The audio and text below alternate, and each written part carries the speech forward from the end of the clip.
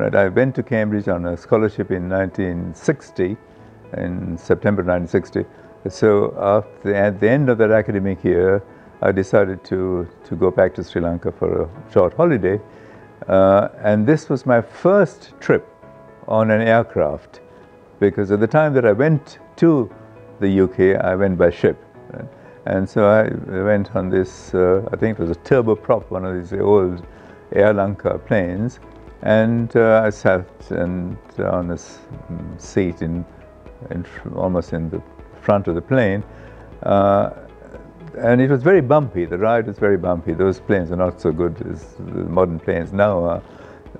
And the guy next to me, when I was feeling a bit queasy, said, "Oh, you're obviously from Sri Lanka. You must be used to going in on CTB buses and so on. And it's much more bumpy, those rides, aren't they?" So that was the way our conversation started and my interaction started with him. That turned out to be Arthur C Clarke. Then he asked me what I'm doing here, and I said that I spent a year starting my research work in Cambridge, and then I was going for a short holiday.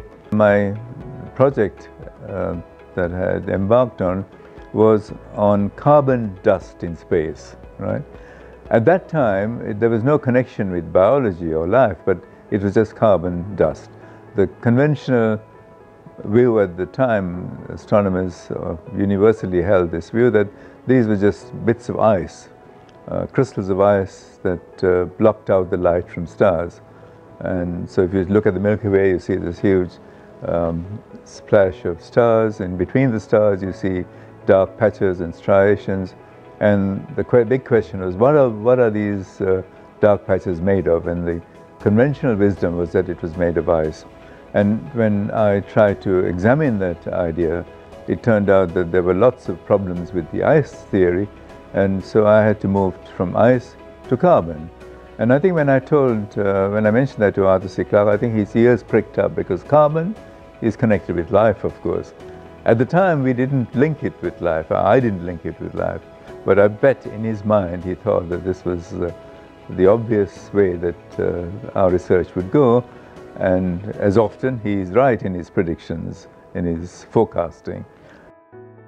And what happened over the years was that as my research from interstellar carbon to sort of organics to biochemicals progressed, his interest in talking to me also escalated to the point that he was constantly on the phone to me and exchanging letters and so on, trying to find out what's going on in this interesting area of astronomy. He did claim to use these ideas in several places, and in one instance I think he considered that humans were throwing microbes into space. That, right, there was some argument that he gave that we are seeding space with our microbes.